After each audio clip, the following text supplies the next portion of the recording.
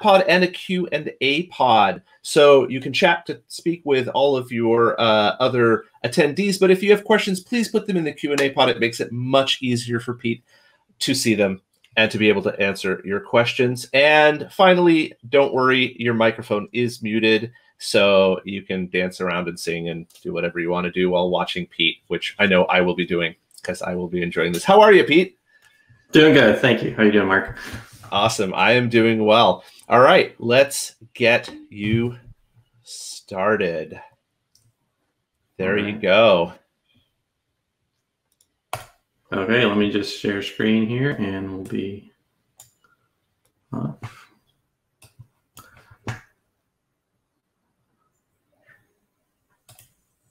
Okay, so hopefully everyone can see my screen here and we will get started here. All right, so yeah, today's topic is better code with CI. So we will get into what all that means. So even if you don't even know what CI stands for, we're going to take you from zero to a ability to hopefully be able to leverage it in some capacity. So a little bit about me. If you're not familiar, I've been working with ColdFusion for decades, since the 90s, late 90s. I've been writing the ColdFusion lockdown guides since ColdFusion 9. Some of the things I've built are that you might have heard of or used: CFScriptMe, cfdocs.org. Most recent thing I probably launched is something called cfbreak.com, which is like a weekly newsletter to help keep you updated with all things in the ColdFusion community, blogs and stuff like that. And then my blog, I'll be posting the slides to this presentation on my blog as well as on Twitter. You can find those links there. And finally, my company, Foundeo, provides consulting services as well as tools and services for ColdFusion developers, such as tools like Fixinator, which we'll see a little bit in action today, but also FuseGuard, which is a web application firewall for ColdFusion, and HackMyCF, which is like a server scanning tool to look for security configuration issues. All right, so our agenda today, first, we're gonna look at what's our motivation for wanting to learn a little bit more about CI. And then we're gonna look at some very simple examples to get started. And then from there, we will look at actual useful examples that should be so easy that you could actually find an incredible amount of value in it very, very easily, I think. So I'm excited to see people start adding this to their processes and their workflows. So let's start with the motivation here. So we've all been there. One Friday afternoon, you've made this simple code fix. And it's such a simple fix that it was only even one line of code that you had to change. You added one little thing. And so you can probably guess what happens. But did I mention it's Friday afternoon, end of the day. This was such a simple fix that you just left the office and started to enjoy your weekend. As you can guess, CF query Parma is not a valid tag. And I know I've made that mistake a million times. I've typed CF query Parma. It's like chicken parm, reminds me of for some reason. So that's why we've got some spaghetti on this slide. So we could have detected that problem with CI. So, and most likely the developer would have found out the problem if we had some simple CI tools in place pretty much right away as soon as they committed the fix. So, all right, so what is CI? So this is kind of like a definition here that Amazon Web Services, which is one of the many vendors that has the CI tools on the market. So they have a tool called AWS Code Pipeline. So for their user guys, this is what they say. It's a continuous integration. CI stands for continuous integration. It's a software development practice where members of the team use a version control system and that's actually optional, but highly recommended, and frequently integrate their work to the same location, such as a main branch. Each change is built and verified to detect integration errors, and this is the important part, as quickly as possible. So I don't know about you, but I would much rather fix some code that I wrote today versus some code that I wrote 6 years ago or even last week. It's just a whole lot easier because you're already in the mental space of understanding the problem that you're trying to solve, all the potential gotchas that you've already thought through. It's way easier to fix a bug the same day it was introduced than it is after the fact. And it's just as simple as that. But if we boil it down even simpler, what is a CI? It's really just a script that runs on some sort of event. And so you might also see this a lot when you see CI. You might also see CD along with it. So we're not talking about CD-ROMs here. We're talking about continuous delivery or continuous deployment, sometimes called. So whereas continuous integration, again, this definition here for CD is from the AWS pipeline user guide. Continuous integration is focused on automatically building and testing code, where the continuous delivery is focused on the software release process all the way up to production. So we're not really going to cover CD all that much today. We're mostly focused on the CI part of it, because the deployment part can be a whole another can of worms, and you can still get a lot of value out of just getting started. And I wouldn't start with like, let's do this full elaborate plan. I think if you're going to start with this, you start with something really simple, and a simple CI script that does something useful is the best way to start. So what do you need if you want to get started with continuous integration? Well, first thing you're going to need is some code. I'm sure everyone here has some of that lying around somewhere. Next, you need some sort of CI software or service or a server that is going to operate on these events. So I mentioned source code. I didn't say version control. Version control is actually not required, but we're kind of assuming it's there in almost all cases. So I know there's still people out there that don't use version control, and so if you need to get on that train, I would start there. And you can look at things like GitHub, GitLab, Bitbucket. They all provide a free version control solution that also has built-in CI servers and services with it. So let's say maybe you do have a version control, but you are not running Git. Most of what you'll see is going to assume that you're running Git, but it's not necessarily a requirement. So you can actually, if you're using Subversion, for example, you can still set up and do all these things we're going to show you with Subversion. It's just going to be a little bit different of a setup process. It might not be as easily integrated as it would with a Git repository. So what are some CI tools that you could use? And here's a couple here. So there's GitLab, GitHub, Bitbucket. They're on the top. All those three on the top provide version control hosting for you, and they also provide CI, CD server hosting as well, and like a tool set for you to be able to build upon. So I would say if you're not sure, I would start with one of those on the top row initially, because it's going to give you kind of an all-in-one bundle. Not that there's anything bad about the ones on the bottom row there, and there's actually even more tools here, just listing a few.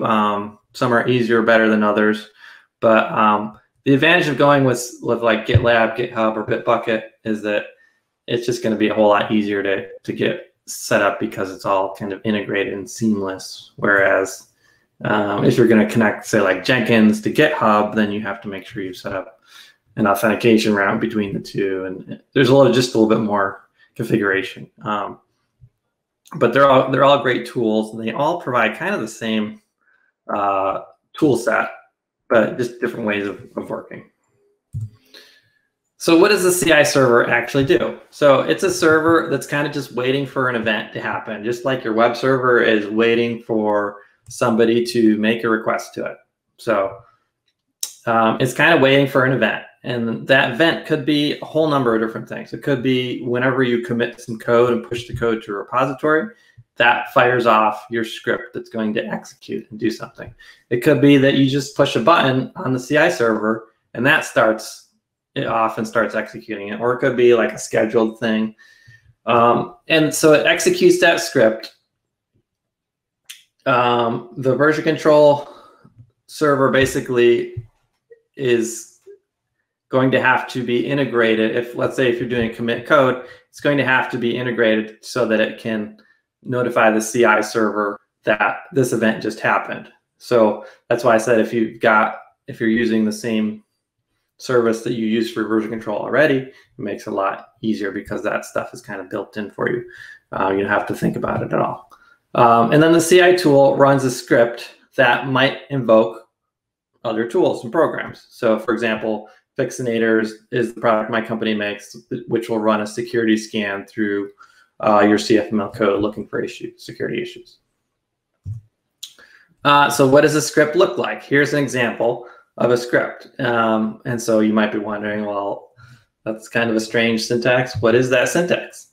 It's called YAML, which stands for YAML Ain't Markup Language. And it's a human-friendly, and I put that in quotes, data serialization language for all programming languages. So similar to JSON, it kind of has the same goals as JSON, where it's has the ability to represent these data structures in a certain format. Yeah, human friendly. So this is, you can see on this slide here, we've got two examples. On the left, it's a JSON representation, and then on the right, we have an equivalent YAML representation of that same thing. So it does actually, in this case, look a little simpler than JSON, but it's to your preferences here. So I'll show you. I have this tool called Boop, B-O-O-P, which is kind of a handy like data converter. So you can see here, I've got this JSON, and if I do JSON to YAML, you can convert it. So that can kind of be handy to use a tool like that. Like if you're really familiar with JSON, but you're kind of like getting confused a lot with YAML, you can kind of take your YAML and then say YAML to JSON. And if you don't, this is just a tool I have running locally, but there's probably a million online converters that could do that kind of thing for you. So you can go back and forth and say like, okay, now I get what's happening here. We've got like a struct here with an array, and maybe, you know, it didn't make as much sense to you looking at it like this, that those little dashes there mean it's an array element. So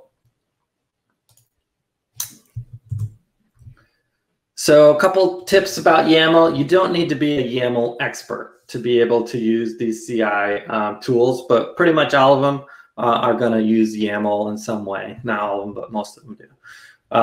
So one thing to note is that indentation matters in YAML.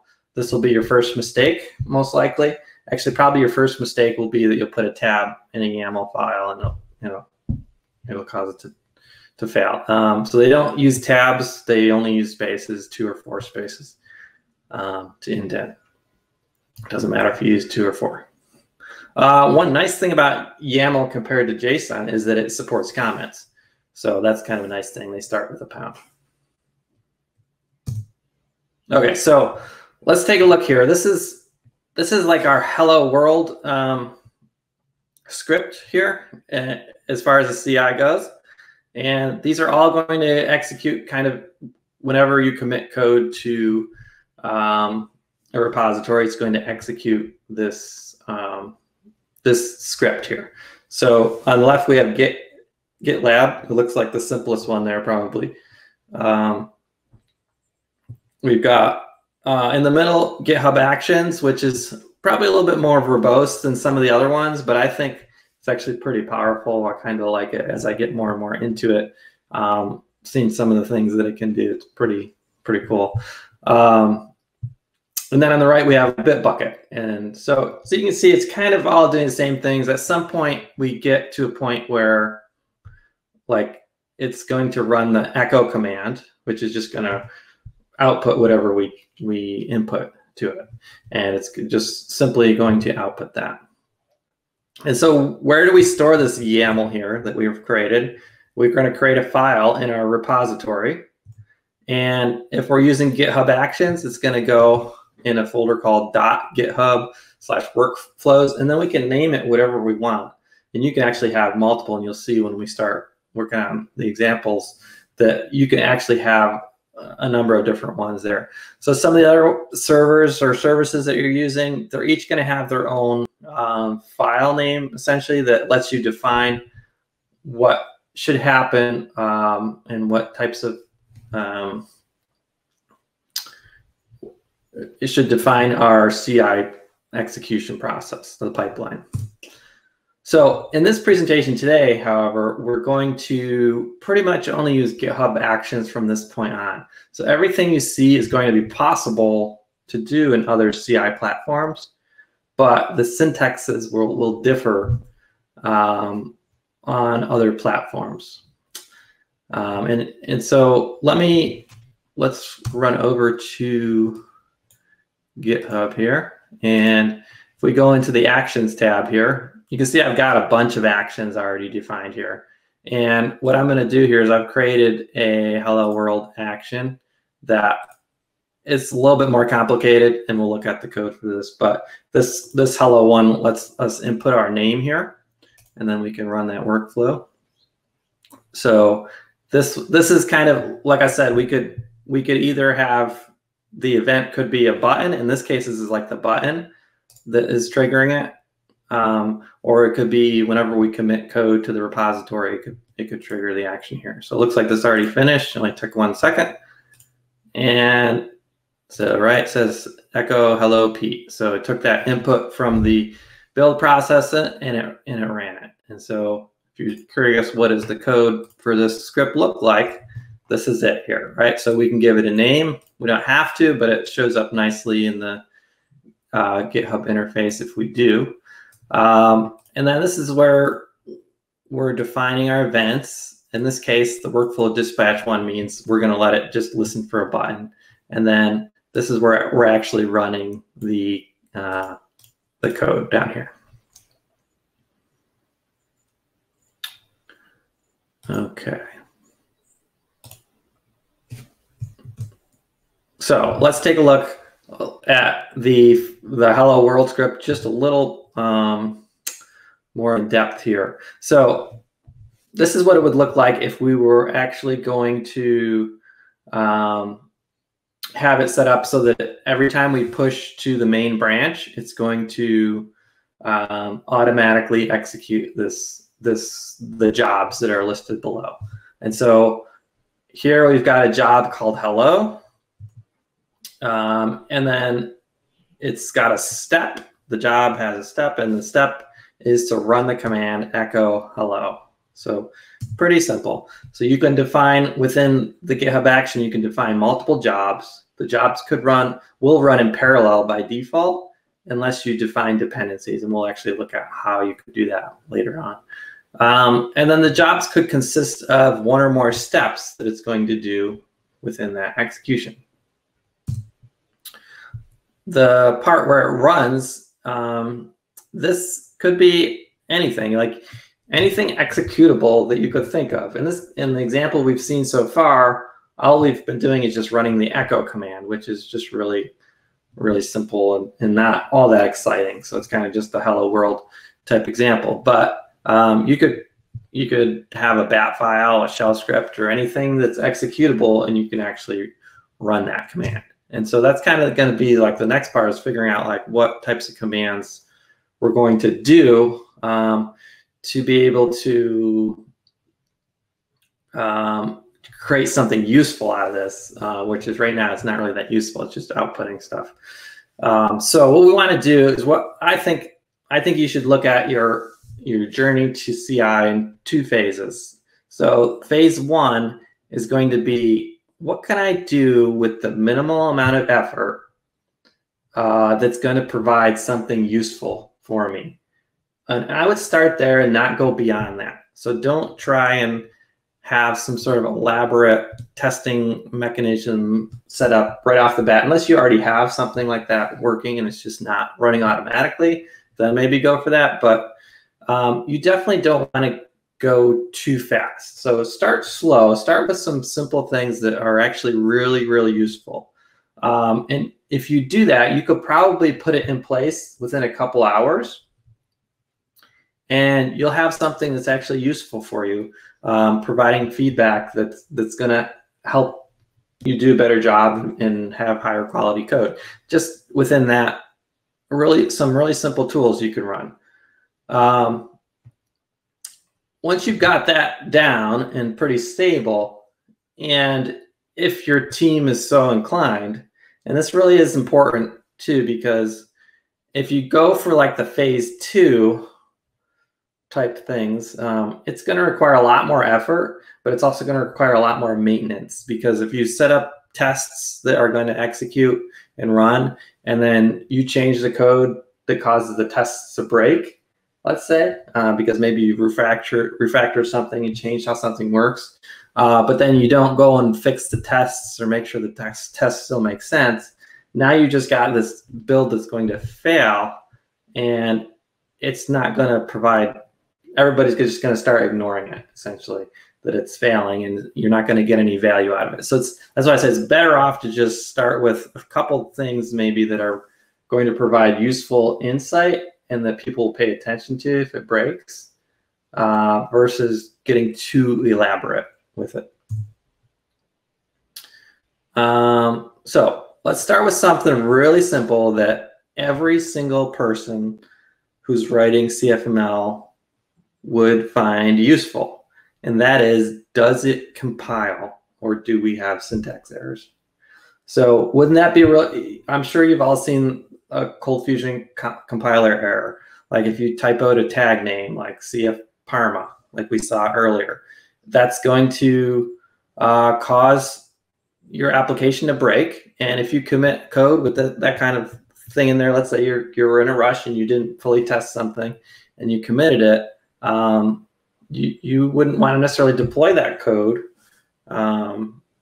with that type of error in it. So it's going to provide something really useful. So here's an example of a script you can run on GitHub, which will actually, so what it's going to do, here I'll go through in detail here. So whenever you push your code, it's going to run this job called CF compile, and you see here I've defined container image, and that container image is pointing to Adobe's ColdFusion 2021 update 4 Docker image, right? So what's nice about that is that we could say we want to make sure that this compiles on ColdFusion 2018 and 2021 because we're in the process of doing a migration.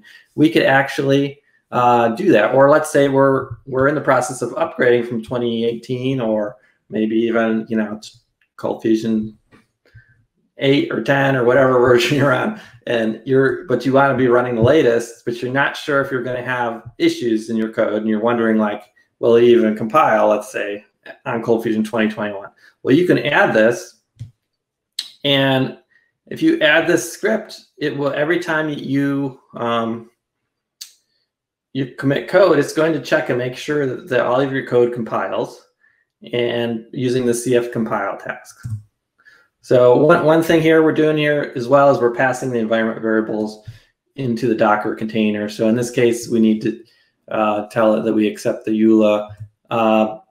And here we're checking out the code. So what it's going to do here, in our previous example in the hello world, we didn't actually even do this step. We didn't download the code that we just committed. But that's kind of required here in GitHub Actions, that you actually pull the code in or check it out prior to, so that you can work with it. And then what we're going to do is we're going to run this command, which is the CF compile tool that comes built in ColdFusion.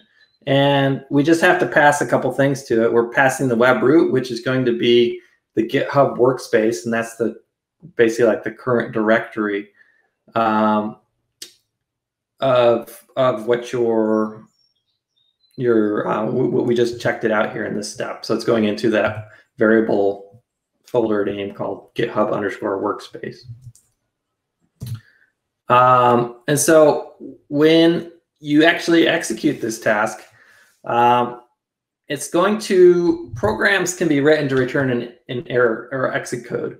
And so thankfully, I wasn't sure when I ran this if this was going to actually work, because if they didn't write this to return the exit codes, then it wouldn't have been so useful. But thankfully, whoever wrote CF Compile over at Adobe was very on top of things, and they returned an exit code. So what that means is we can really use this into CI. So we can, when the program runs and returns an exit code, we can say, okay, if it returns a 0, then that means it ran successfully. If it returns a 1, that means there was some kind of error. And so here you can see the compiler error. When I cause the compiler error, it's going to fail with that red X there. And then once I fixed it, it's going to show up as a green check mark. So that's really super useful to us here. So let's take a look at this example. What I'm going to do, so this is my CI script, and it's going to, here's the CF compile code that we just looked at, and it's actually going to do a few other things, but we'll just ignore that for now. And let me find, so what I'm going to do is we're just going to go with this test here, and we're going to actually duplicate that CF Parma error that we saw happened on a Friday afternoon. And so what I'm going to do is I'm just going to commit this here. Pause another compile. Okay, so I'm going to push that to the repository. And now what you're going to see here, when I go into actions here, I'll make my screen a little bigger here. So we see this like little yellow or orange or whatever, I guess it's supposed to be orange, kind of orangey brown thing going on here. And we can see these are my jobs that I've defined in that CI process. But we're just going to look at the CF compile one. And we see here that's pulling that Docker image. And what do we see here? We're seeing this red X. And it's even telling us that it was test.cfm, unknown tag, CF query Parma. So that's super useful for anybody, and that can take, you can have that set up, I believe, in an hour.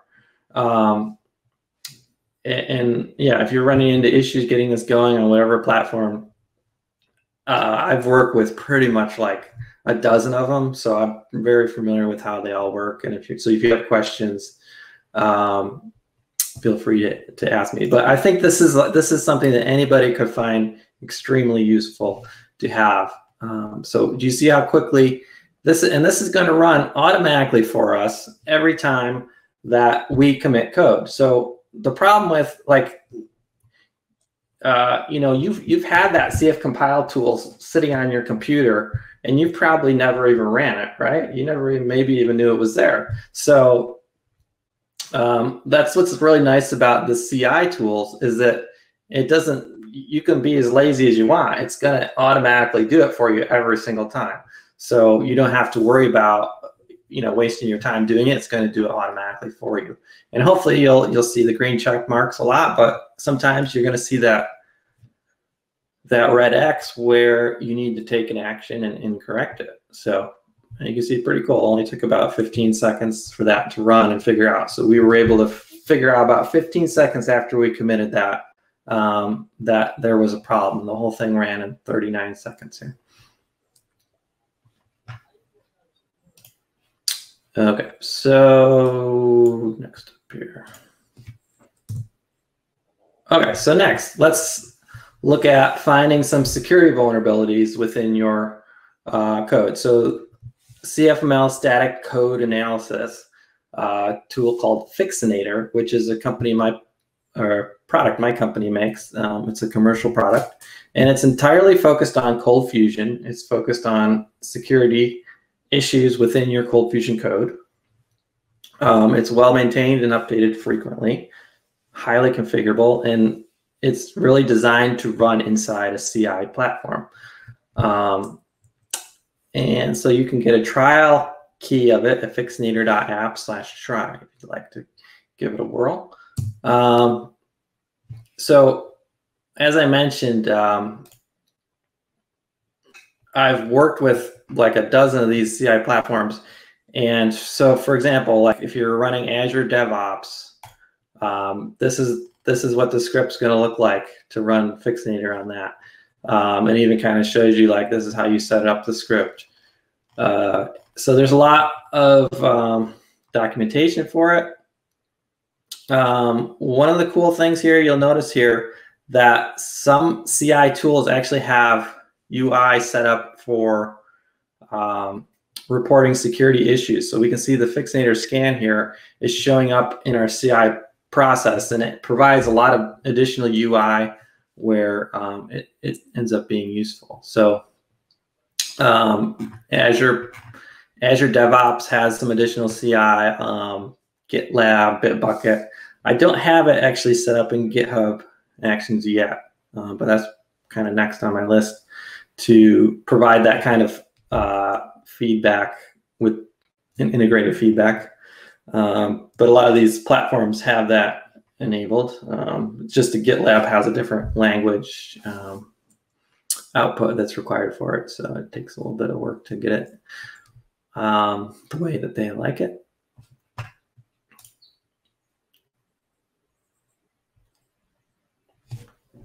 Okay, and so this is here, this screenshot is showing like what it might look like in a GitLab security report within their UI. So you can see here, it's even got the solution here of how you can fix the issue. So let's take a look at the Fixinator example. So I'm going to go back to this, and I'm going to change it to something that is, I'm going to fix this, I'm going to fix that syntax error now, right? So now it's going to pass the compile test, but it's no longer going to pass a security test that Fixinator is going to run on. So let's go ahead and commit this.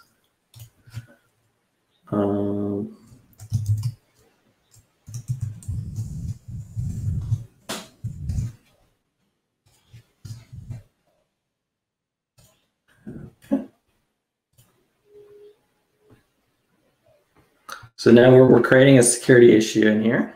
And if we go back to the repository here, so it's going to be running through its process again.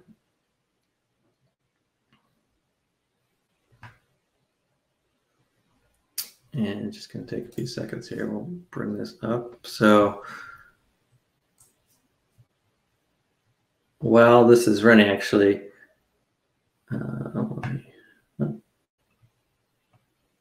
oh, yeah, so we'll see here that it failed the Fixinator scan here and is saying, all right, we found SQL injection on test.cfm line 3, and these are your possible fixes that you might want to look at as far as fixing that. So that's how you would run Fixinator within the CI, but you can actually also run it within your locally. So if I run Fixinator test.cfm, and there's an auto fix feature here. So we're seeing kind of the same output here, but now we can actually say, all right, and keep your eye up here. When we fix this, it's going to automatically fix that for us. And we can commit that fix the security issue. Okay, commit that again, push it, and our CI process is going to kick off again. We're going to run through fix security issue, and that's hopefully while it's running, we're going to get the green check mark once that's done because we fixed it properly. So Fixinator does a lot more than just SQL injection. It looks for several of the known CFML backdoors that hackers have like put these malicious CFM files on servers via upload exploits and things like that. A lot of times it's the same file that's been used, so it can detect those. It looks for vulnerable CFML dependencies. So if there's been like a library, say like ForgeBox libraries that had if the library had a security issue and then they fixed it, keeps track of those and scans your box.json and will let you know. Can detect several vulnerable jar files. So for example, if I threw in like a vulnerable log4j jar file into the repository, it would warn me on that. And then also just tons of different coding vulnerabilities. I'm not going to go through all of them. You can see a number of those are all listed: remote code execution, patch reversals, etc. So it's also quite configurable, so you can set it up if you want to ignore certain types of scanners, like say, for example, like maybe your app has tons of cross-site scripting issues in it and you're kind of overwhelmed and you don't want to focus on those right now. So you could tell it to ignore cross-site scripting for now. You can also tell it has different confidence levels and severity levels as well. So when Fixinator finds something, it's going to give you let me show you here in the output. So seeing here, it found it with high confidence, but sometimes it might find something with a low or a medium confidence. And so you can tell it to not fail your build if it finds something with like a medium confidence. Only fail if it's like high confidence and a high severity, for example. You can do that as well. So SQL injection is really dangerous. So it gets a high severity, but something maybe a little less dangerous, like using a weak encryption algorithm, might have a low severity, and it wouldn't cause it to fail on those if you've configured it that way. So you can also, one other thing I find, like sometimes like you've written your own function that handles certain security issues and they handle it properly. Like, so for example, if you, instead of using encode for HTML, if you've got your own function called my own awesome HTML encoder, you can configure Fixinator to know that that's going to be safe for cross-site scripting as well. Or another one I see a lot is like, let's say you've got a variable like application.table prefix defined in your application CFC, and it's just a hard-coded value. Well, it's not really vulnerable to SQL injection, but pretty much every SQL injection scanner is going to complain about it. So Fixinator would let you say that those types of things are okay. And then finally, if it's finding something that you don't think is an issue, you can also add a special comment above where it's finding it, and that can also cause it to be ignored. One other thing as well, instead of scanning your entire repository every time you commit code, you could have it scan just the files that were changed, which is kind of a handy feature. It makes it run a little faster if you've got a huge amount of code. Alrighty, so I should go back to full screen here. So some additional code scanners that are out there. These are open source ones: Code Checker and CFLint. They might take a little bit of config to get going to your liking, because some of the things within them might be, you might say that they're maybe more opinionated about how a certain thing should work. So for example, you could set it up to require semicolons in your CF script, but some people might say, you know, I don't like to use semicolons if they're optional and they're not required. So there might be some like opinion things that you might need to tweak within those. But all that is possible to do if you'd like to set those up as well. So those are worth looking into. I do actually have those running in here as well. And these are like, you can just, if you're running GitHub Actions, you can just, copy this whole job here to run Fixinator. You can copy this whole part here to run CFLint. This part here is running Code Checker. And so what we're doing here, actually, we're using a Docker image created called CFML CI Tools, which is based on another Docker container I created called Minibox, which is based on command box.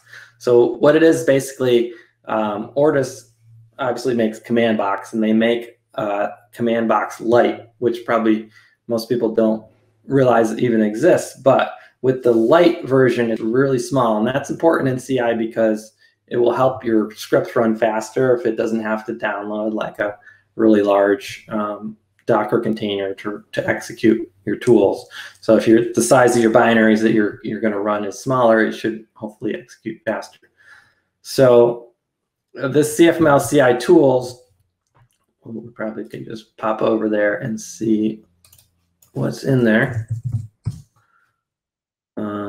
So it has Fixinator command, it has CFML compiler, command box code checker, CFLint, CF format, CF config, docbox, and semantic release. So these are all just different tools that are bundled within this, and it's pretty small in terms of size. It's like less than 100 megabytes for the whole thing of all the tools.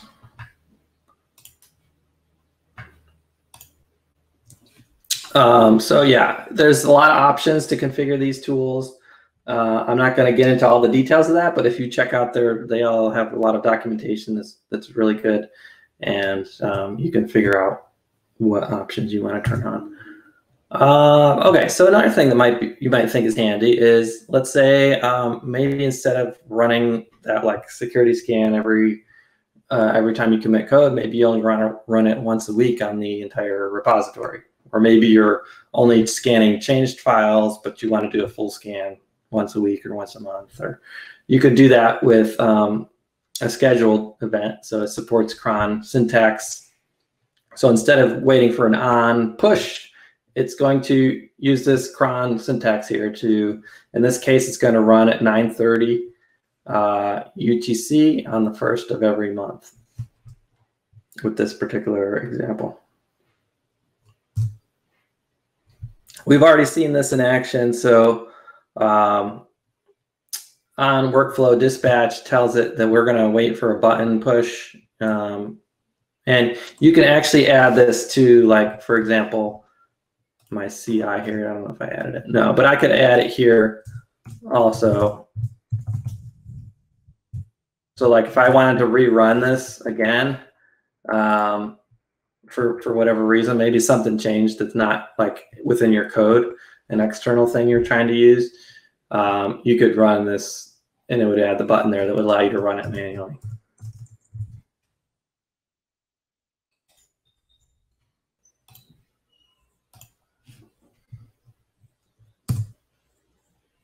So this is how we accept inputs within the manual workflow dispatch. You can define a bunch of different input variables, and so that's pretty cool, I think. You could do all kinds of things with this, so accepting inputs and having it do different things based on what you put in. It might be handy like for debugging certain things. And then you can reference that variable in your CI script with the $ curly brace github.event.inputs. Whatever the name is. So here's a handy one I use sometimes on GitHub. When you do like a GitHub release and let's say you want to package something up whenever you publish a new release, you can use this for that. So whenever a tag is published starting with the letter V in this case, because I have the pattern I have here is V star, it's going to cause this to trigger. So I can actually show you an example of that running. So if we go back to here,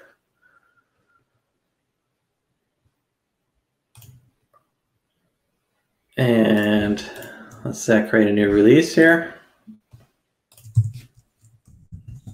Version 1.0.2, and I'm going to tag it as version 1.0.2 and create a new tag.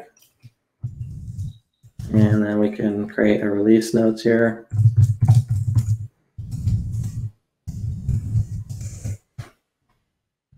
All right, so we published this release. What's going to happen is it's going to trigger that action in here. So right now we see it's running release.yaml, which is going to run all these things here. And we are actually using something called a dependence here. So what we're doing is basically making sure that all of these work and run successfully. And then it's going to actually publish this build here as a Docker container here. So we can see here right now we have version 1.0.1 published. And once this finishes, still running through all of its things, and this is actually doing a lot more that we will get into. But we just need to run through all these different tests. And once that finishes, it should be any second now, it will publish it. We'll come back and check on that in a second.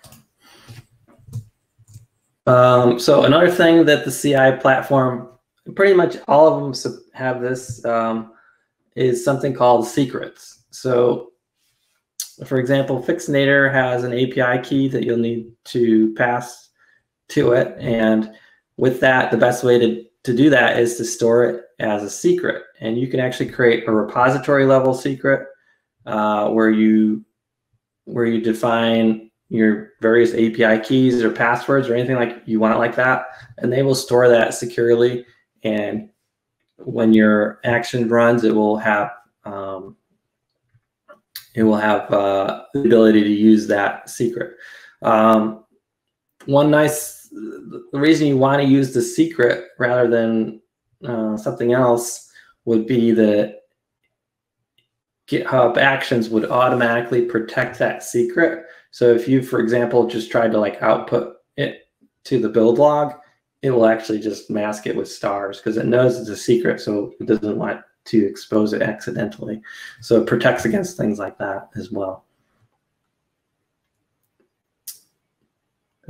So in order for the secret to become available, you have to actually pass it in to the step somehow. So like in this case, I'm passing it into, I'm setting an environment variable with the key. All right, let's see if this one finished. Yeah, it did. Okay, so I set it up so it depends on all these, and once all those happen, it's going to run this Docker. Let's find that one. This is release.yaml. And by the way, all this, everything in this repository, github.com/foundao/cfml-ci examples, you can actually go and grab all these files and tweak them to your needs. Yeah, so here's the Docker one. So this is where it's setting up its dependencies. It wants all these jobs to run successfully first before it will actually run this job, is what we're saying there. And what I'm doing here is I'm logging into the GitHub's Docker registry, and I am pushing this to the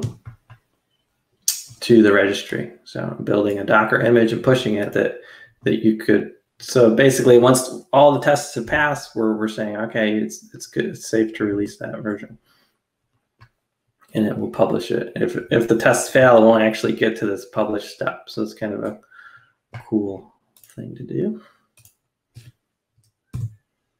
All right, the matrix, and I tried really hard not to include a picture of the movie Matrix here. What the matrix feature allows you to do is pretty cool. So let's say you wanted to, in this case, I have like a 2D matrix here, but it could just be simply like a one-dimensional array. In most cases, that's how I use it. This is actually a 2D matrix where we've got two sets of variables, CF engine and then Java. And what this will do is it will run this job. In this case, it would run it with every possible combination. So it's going to run it, let's see, probably 4 times here. It would run it with CF Engine, Adobe 2021, and then OpenJDK 11, and then it'll run it with Adobe 2021, OpenJDK 8, Adobe 2018, OpenJDK 11, and then again with 8. So that's really useful if you're building something that needs to run on multiple platforms or multiple versions of ColdFusion. You can set it up so your tests can run with the same code. It will repeat the entire process with a different variable. So let's see, I've got a matrix example here.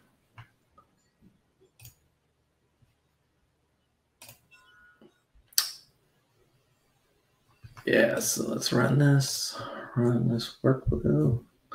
So in this case, I'm going to compile using different versions. And you can see here, it's already, I actually have 2 matrices, 2 jobs defined. In my compile one, it's just running on 2 different CF engines. But I also created a chef matrix to show how it can be more dimensional. And then where's my matrix here? Yeah, so the chef matrix, you pick a protein, you pick a side, and then we're just echoing the protein with the side. So you can see here, chef matrix is going to run all these different times here. It's running with chicken and rice, beef and rice. So you can see it reruns that code. I didn't have to redefine the code. I've just got this variable, and it will do the matrix thing for you. So that's really useful if you want to test on different versions of things. Is usually how that type of feature is leveraged.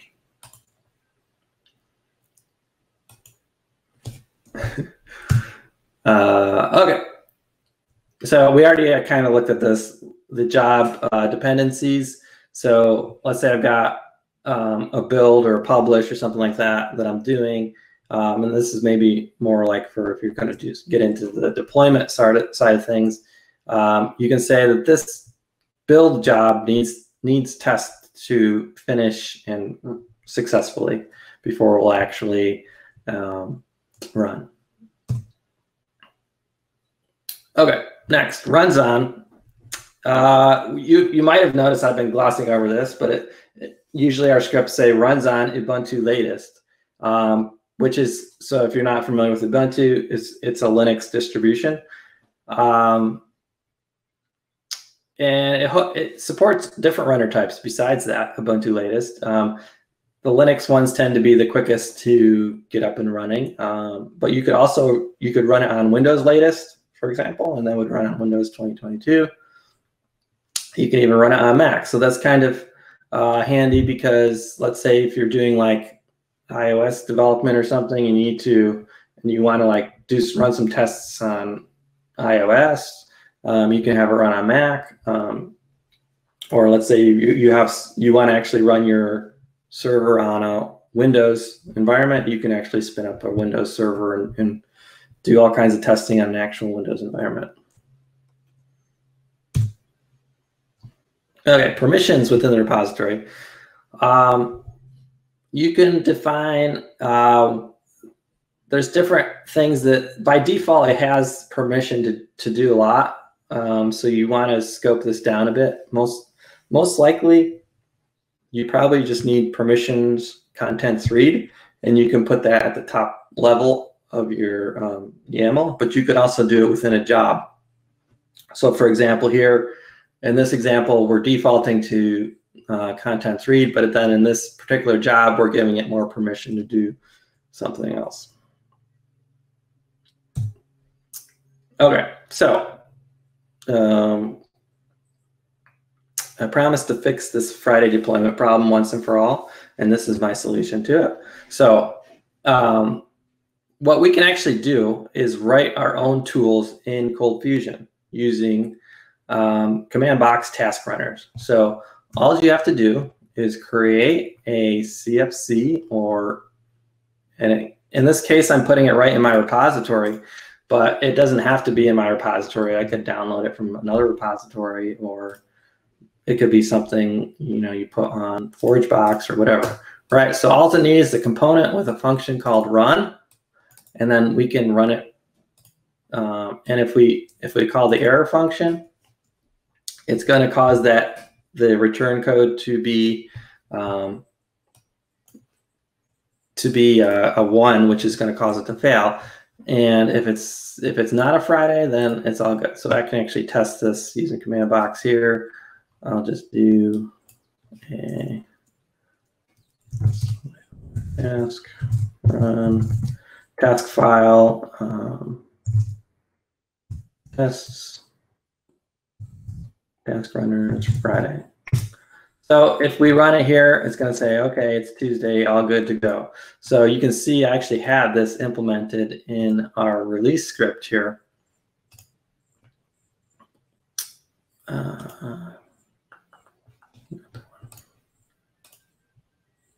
So in the release script, that was one of our dependencies before we actually published, was we ran this Friday check here. And so you can see it's up here. Okay, it's Tuesday, all good. And if it were a Friday, we would have failed to build and not let the publish happen. So that's one way to fix the problem. So pretty cool. You can write your own CI tools in CFML really easily. And the way I'm actually running that is also pretty easy here. I'm using the CFML CI tools Docker image, and that which includes command box, and then I just have to do task run and then give it a task file. So pretty simple.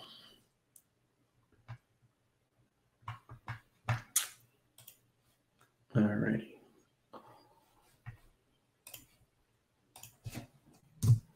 Okay, so now we're getting into the phase 2. We only got a few minutes left, but probably time I show you the actual app we have here. This is the actual app that is in this repository, and it's a calculator. Okay, so we've got 5 plus 3.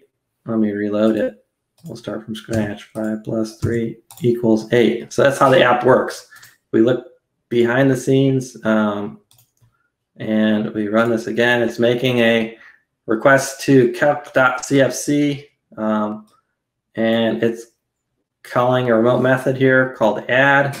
Return format JSON, x equals 5, y equals 3, and the response it gives back is the 8. So that's something that's super easy that we could test, right? We could test this a number of different ways. So we're going to look at some of those different ways that we can test that. So, but in order to test that, we actually have to start the server up and running within our environment. So let me look at the release here is where I've got this running, and I'm doing all kinds of things, but here's where I am testing this job here I defined called the test API. I'm running it on Ubuntu, checking out the code, and in this case I'm using Docker Compose up to start it up, but we could have also just, if we're using command box, we could use command box to start up a server inside the CI environment locally. We could also, yeah, in this case I'm using Docker like I said, but many different ways to do it. We're going to run this step here called wait for the server to be up, and what this is going to do is just kind of like make a request to the server using curl. It's going to wait for a 200 status code, and then once we know it's up, we're like, okay, we're up. And it's just making this request to this URL here. So that doesn't take long for it to get past that step. And then now I'm just writing like a really simple curl test here. So I'm using curl, and I am, in this case, I'm calling that URL here, and I'm checking to see if the answer that we got back was 8. And if it is, we're going to get pass. If not, we're going to get a fail. So there's another test we've got. All right, now I'm going to use something called Postman. It's a pretty cool app that's really good for testing APIs, and you can write all kinds of scripts in it. So here I've written a script where it's going to, and what's nice about Postman is it's a nice GUI desktop app that you can just run. You can see all your results here as you're developing stuff. You can make sure it's working good for your APIs. So here I'm saying status code 200, content type, checking the content type, making sure it's valid JSON, and the result was 8 when I added 5 plus 3. So I can actually export that as a JSON file, which I've got somewhere here. And then Postman has an open source tool called Newman, which takes, this is the tests that we just saw in the app, but this is the JSON format version of it that we are going to run here. And npx, which is running as node Newman, run this test file. All right, so that's gonna run. And then finally, we're gonna run Puppeteer. And this is actually going to run this test.js. Let me find that. So what Puppeteer is going to do is actually launch a browser, go to this URL, and then it's going to look for the input with the ID of X, and it's going to set the value of it to 5. And then it's going to look for the input with the value with the ID of Y and set that to 3. And then it's going to click the button. So what it's doing is it's really actually emulating this. What I'm doing here is it's going like this. It's going like this. I'm writing a script, and then it's going like this. And then what it's going to do is going to see, check the value of Z, which is going to be this box here, and make sure that it equals 8. And if it equals 8, then we pass that test. And if it's not, then it's going to exit it as with an exit code of 1, which is going to cause the whole thing to fail. So a whole bunch of cool tests. It's also going to take a screenshot here. So let's take a look at these results here. Test API. So we ran the curl test. It passed. The answer was 8. We ran the Postman Newman tests. It ran all those tests and passed them all. Running Puppeteer. It found that the value was 8. It saved a screenshot. And the screenshot actually gets saved as an artifact, which we can download.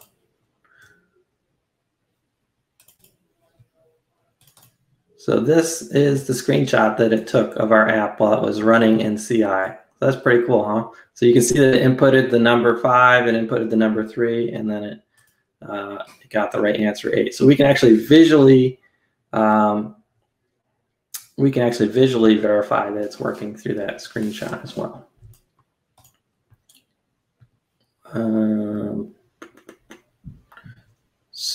Okay. So we can also add more tests.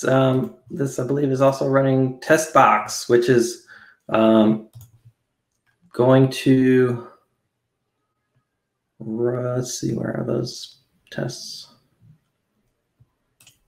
Yeah, so here's our test box, which is you can write your tests in CFML, and we're saying we're going to expect when we call the calc CFC and we call the add function 5 plus 3, we're expecting it to be 8. And we're expecting this to be -3 and this to be 0. And that bacon plus lettuce throws an exception. So we've got all these things tested, and those are all passing. So now what happens if I break this? So I'm just going to go like this, +1. Right, so let's go back to our app, make sure it's broken. Oops, 5 plus 3 equals 9. Okay. Broken. All right, let's commit this to our CI and watch everything light up like a Christmas tree. Break critical function of the app. So what we're going to find is this is going to start to fail pretty big here when it runs through all these tests. They're all going to fail. I'm going to let that run in the background for a second while we finish up the slides here. And this is, yeah, we already saw our mission critical code. And let me just see how this is running. Did I push that? No, I didn't push it.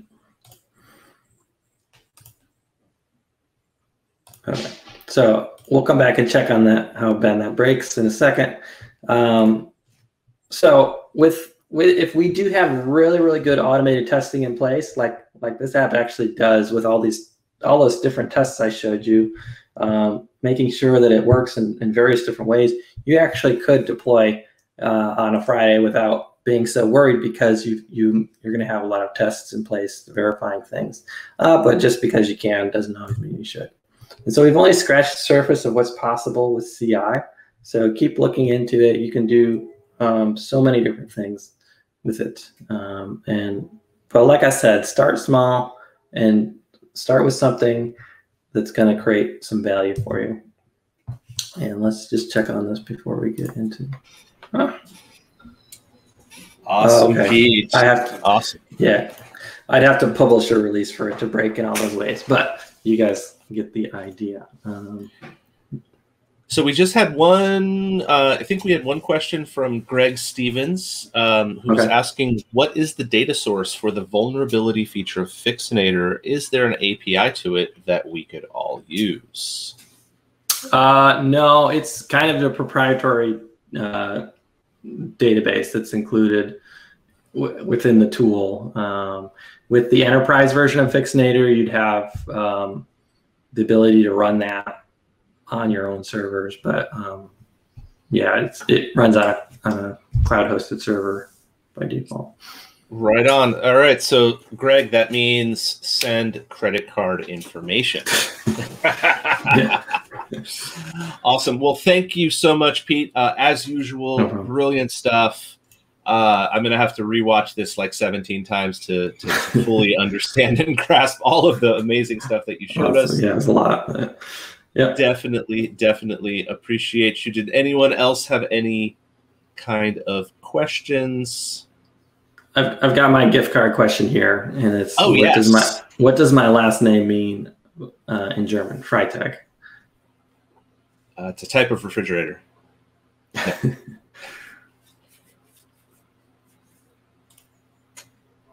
All right, we got some answers in the chat. Let's see, did anybody get it yet? I have no idea what your last name means, so I don't know if any of them. So the answer, yes, I see the answer in there. The correct answer is Friday.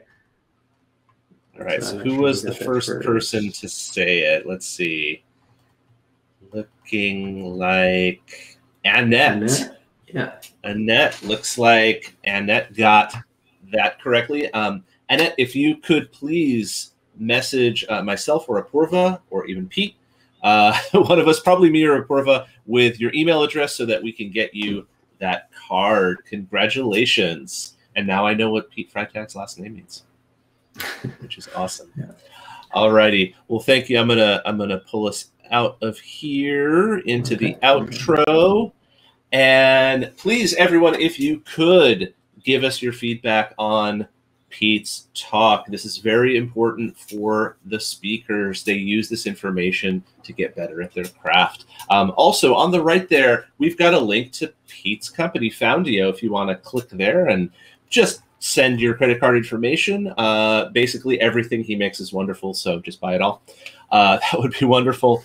And coming up next, in just about 23 minutes, we've got real-world WebSockets. So please make sure you stick around for that. And thanks again, Pete. You're welcome. Thanks for having me.